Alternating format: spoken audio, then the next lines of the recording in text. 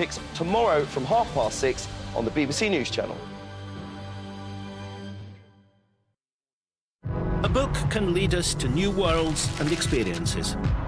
But how can the words take us back to the ideas that brought it into being? How can the book guide us to the one who gave it shape and character?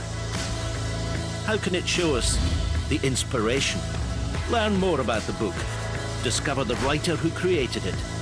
We'll introduce you on Meet the Author, Thursday at 8:45 on the BBC News Channel.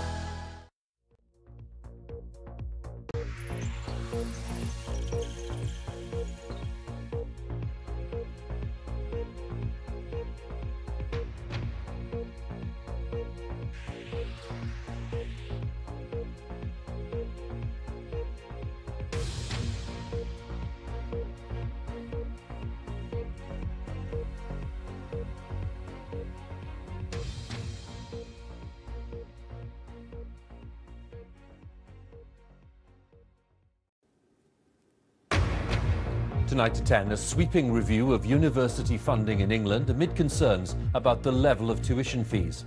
The system in England is one of the most expensive in the world, raising major concerns about levels of affordability. The Prime Minister, who says tuition fees will not be scrapped, says there needs to be a new look at the funding system.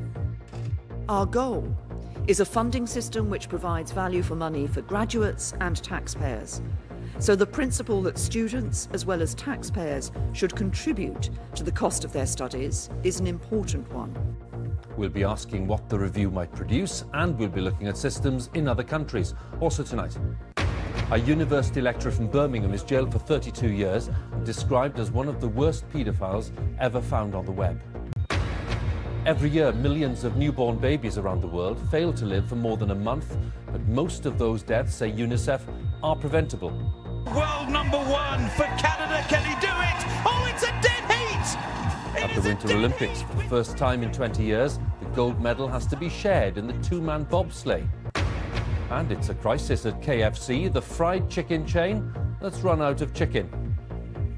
And coming up on Sports Day on BBC News, has Will Grigg fired Wigan to another upset over Manchester City and a place in the FA Cup quarter-finals?